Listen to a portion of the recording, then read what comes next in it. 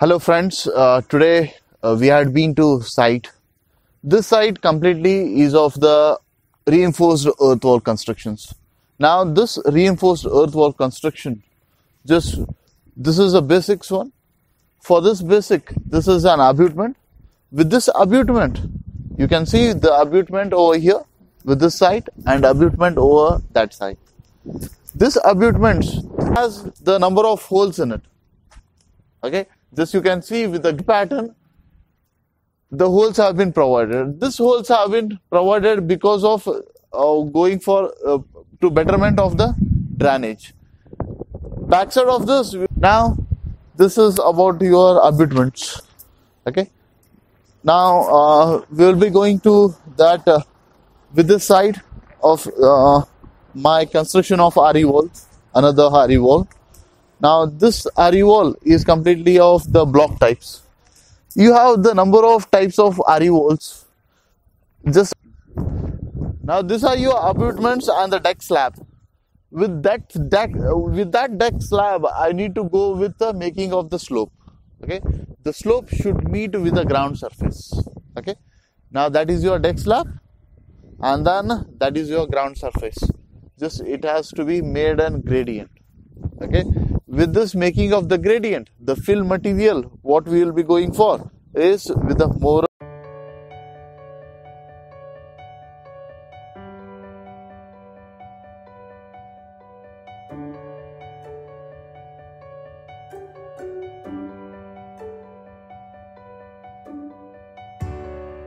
In between this retaining walls, the fill material has to be dumped.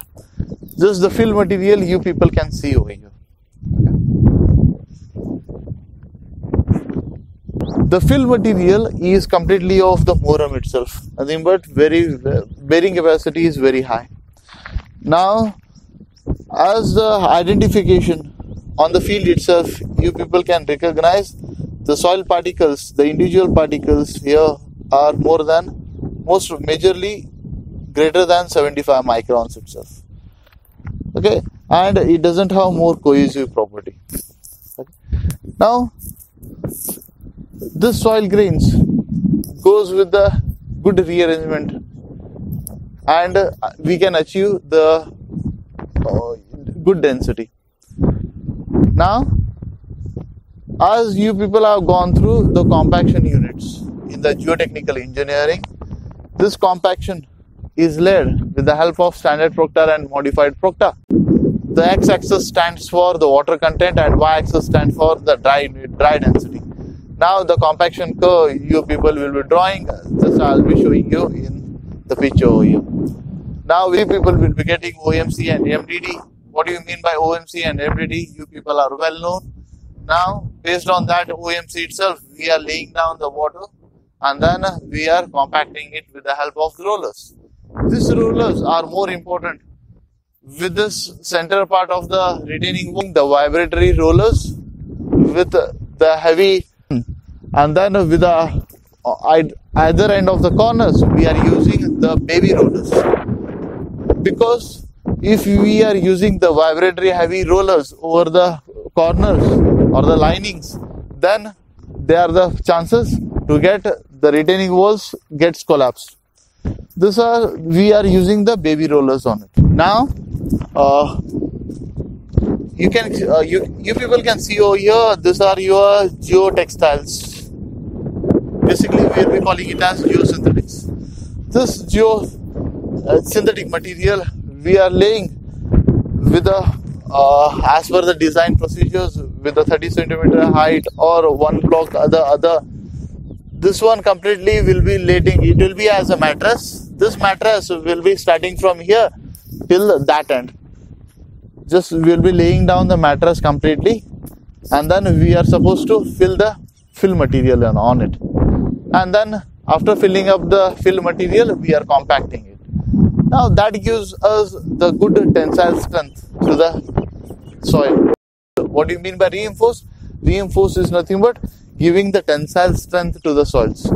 Now as the soil is very good with the compression and it has and weak with the tension, so we are increasing the reinforcement. Now this reinforcement, how we going to increase the tensile strength is by providing the geosynthetic material. This geosynthetic material, in this case, it is of geotextile company. This geotextile material is laid down with each single blocks. After completing the block, keeping up the block, okay, the geosynthetic material is to be laid completely. Now, sometimes this geosynthetic material will be laid from this end of the retaining wall to the another end of the retaining wall with that side. Okay, it will be this whole the mattress of the geosynthetic will be laid. Okay, the bundle you people can see over here with the manufacturing unit, it is to be transported like this. Okay, after transporting, just will be laid and then it has to be rolled completely. It will be as a blanket over here. This blanket type we will be practicing sometimes. Okay, if not, if you have a good bearing capacity of more than 800, 900, 1000 kilonewton per meter square, now no need to lay down the geosynthetic material overall with the width. It is not so. Only with the linings of the retaining walls, we will be laying down the geotextile material. As you people can see over here, this geosynthetic material has laid down only with the liners, nothing but retaining walls nearby. Okay, it is not laid overall with the width itself. Okay, because the bearing capacity of the fill material is very good. Nothing but bearing capacity is more than 800 to 900 horsepower. Okay, now this geotextile material goes with the number of functions.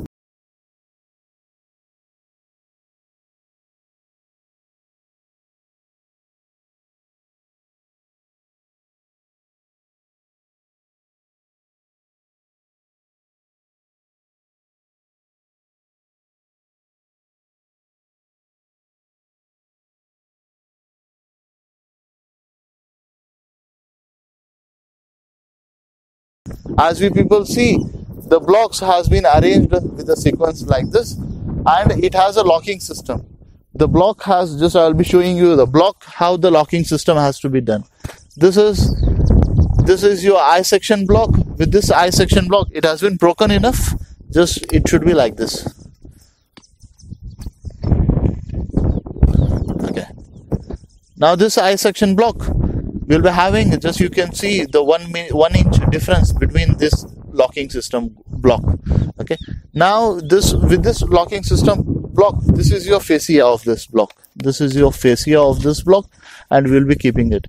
And then we are pouring the gravel material in it. Okay, it stands with its sulfate, as it is very huge, heavy enough. Okay, with the sulfate it can stand, and to increase the sulfate, we are providing another material known as gravel, which is also used as a drainage function. Now, the same way, this geosynthetic not only provides the reinforcement, also provides the suppression and of the drain patterns. Nothing but it goes with the filter pattern. It filters, it retains the soil particles within it, and it makes the water to percolate out. This is the another function. Okay. Now, this is your, with this retaining wall, you people can see the wall over here. They are constructing by the stages of these panels. Okay, the I section blocks.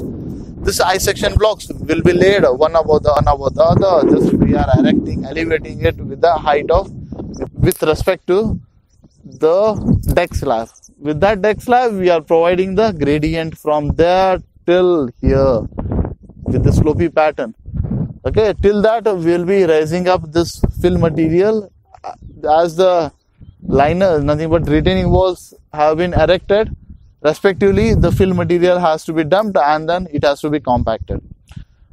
Now, this is all about the laying up the retaining walls with the block systems, with the both sides, and then the in between the space has to be dumped with a good bearing capacity of the soil, compacted with the OMC and MDD, achieving the that makes the proper compaction, highest density, And then in between the blocks, nothing but fill materials, we are introducing the geosynthetic materials. Geosynthetic has a number of functions, and then the procedure out the procedure completely till we reach the desired gradient of this gradient till the deck slab. The main advantage is we are using this area.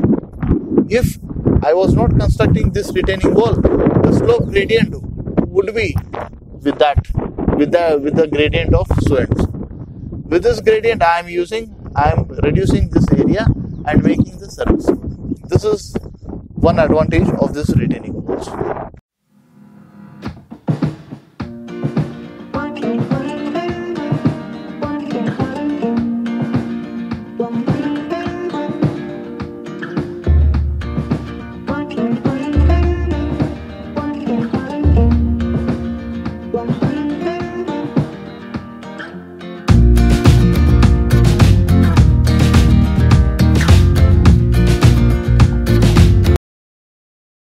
That's the end of the session today. This is all about the site visit. With the further videos, we are going to other sites, exploring it completely. Hope you people understood a bit of it. I'm not saying you people have understood completely. A bit of it, you got an idea about it. And then whatever the following construction procedures are, I will be giving the link below. Just go with the like and subscribe, please. Thank you.